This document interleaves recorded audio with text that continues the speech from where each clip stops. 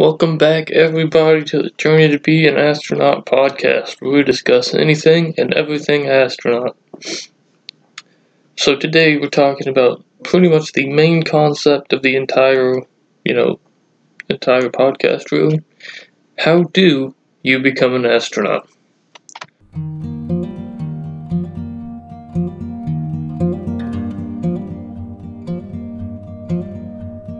So, to begin, there's really three phases of this entire thing.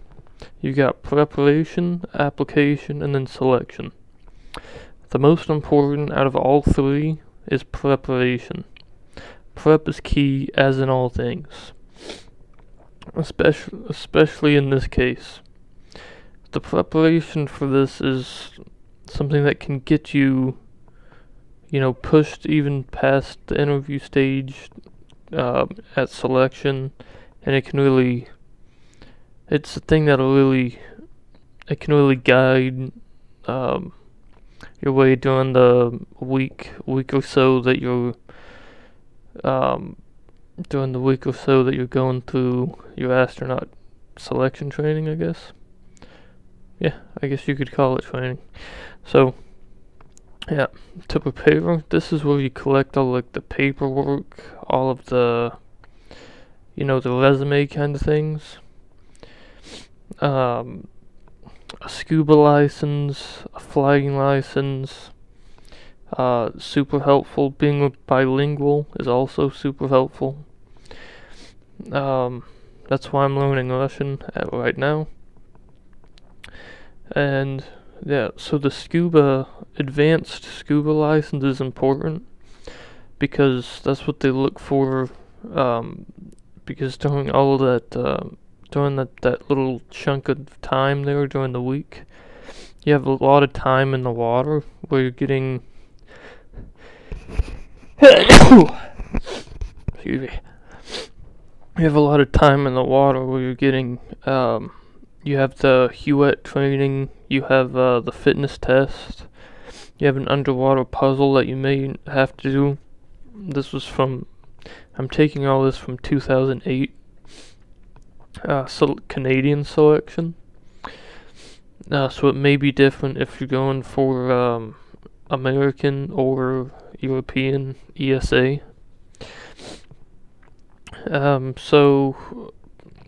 Yeah, and then your flying license, if you get a fixed wing or a glider license as well, get trained up in that. That'll help you with the stress and emergency stuff that'll have to go down. Because during simulations and things they make things go wrong on purpose. And if you've been in a real plane and it's falling, it's going down, you have to make sure that thing stays in the air, so it can help train for the simulator, that trains for the real thing, I guess. Alright. So, like I said, this is from the Canadian selection in May 2008. And this is another thing, if you want to be an astronaut, really, it's going to take patience. It is a year-long application process, just to get, really in the door. And that's when you become an ASCAN and you get press release and all that stuff. But it takes a full year for them to process all of that, all the applicants, and really, because there's just so many. Like, let's say there was one recently in May, and I think over 20,000 different applicants all applied. All of them highly qualified. So, it's super, super selective. It's pretty crazy. So, okay. So you've prepared, you're ready to go. You've submitted your online application. So this is where we go to phase 1. Once you've gotten past the this is your written application or the online application. The one I found was on Instagram, probably on other social media as well. What they're really looking for in your written application, they're looking for your expertise, the things you've worked on, if you do research, or what you've built, or what you've flown, or what you've done. Though in 2008 there was a Olympic athlete that ended up there, so there's a large pool of knowledge there. But there's 4 areas that they're really looking for, which is aviation, science, medicine, and engineering. If you can click 2 of those boxes, you're probably in a good place. And this is where you get to phase 2 of the application phase. So this is where you have all of your medical exams. You've got your medical questionnaire. You have your Air Force flight medication or medical, because it's the closest thing to what an astronaut's going to be facing. So they have, you have the jet medicals and all that stuff, and then you have the Navy diver medical, because they're going to go into the NLB. They're going to be working. They have to stay underwater for. There's a period of time where they go to a small enclosed space underwater somewhere in the Gulf, and they can train the systems there. There was a story from one of the astronauts on Joe Rogan's podcast. He was going to the bathroom while he was doing his underwater training thing, and so he's taking a number 2, and then because it's a little air pocket outside of your your pressurized little cabin, so you have to swim over to the toilet, and then once you're there, it's kind of like a bubble almost. But what happened to this guy was he had a fish had come up from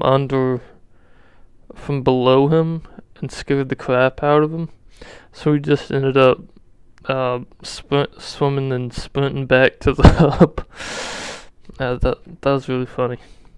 I'll try to find that one as well for the references. Okay, so after you've been qualified medically, this is where you have the interview.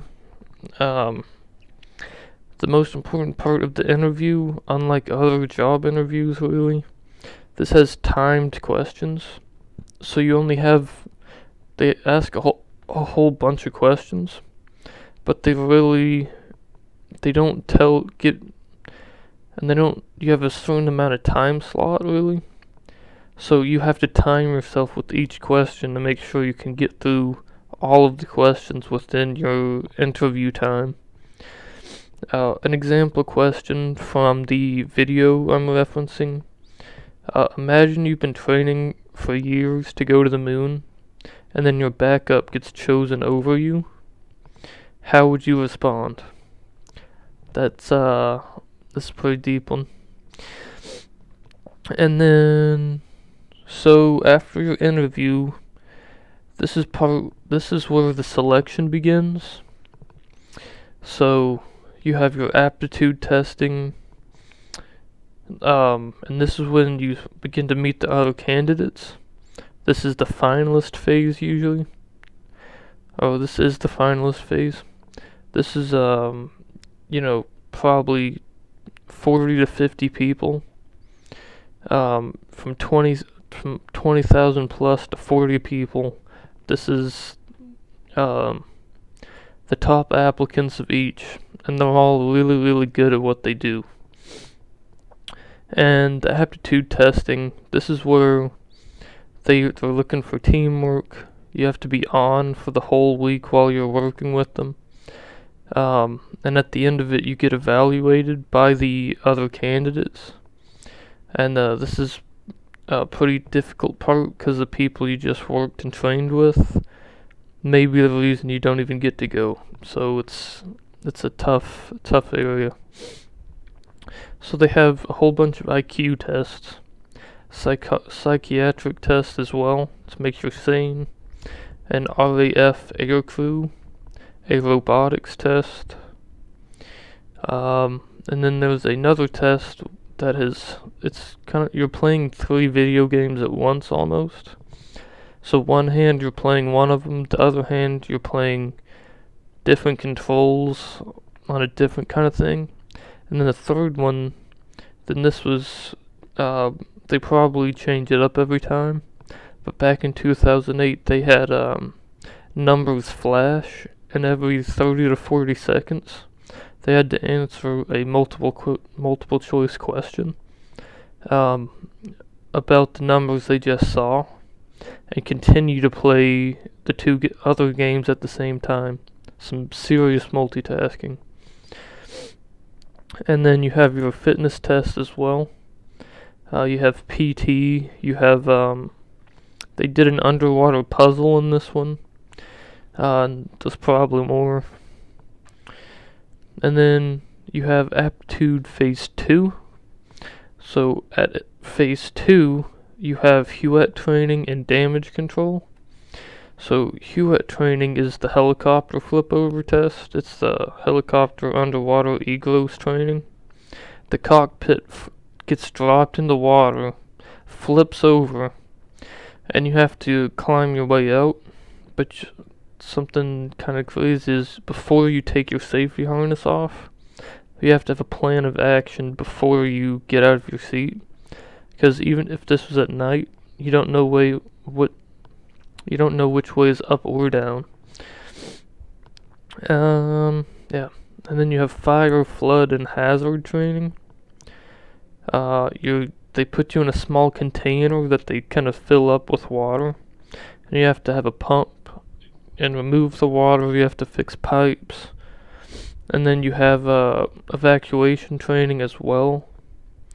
That especially for hazard there. And then the fire training is pretty much what firefighters go through. You put on all the equipment, you run into a burning building, try to pull people out. This part's extremely stressful because fire and flood, I think, are on the same day. So you're going to be hyper stressed working with other people in tight spaces. So it's very conducive to what they're looking for. And then after that, this is when the evaluations come in. The other applicants will, I guess, rate you like they do in, pretty much any other kind of selection. This has been Journey to Be an Astronaut podcast. You can find all my references below, as well as some affiliate links for the equipment I use. Have an amazing day, stargazers. Stay safe.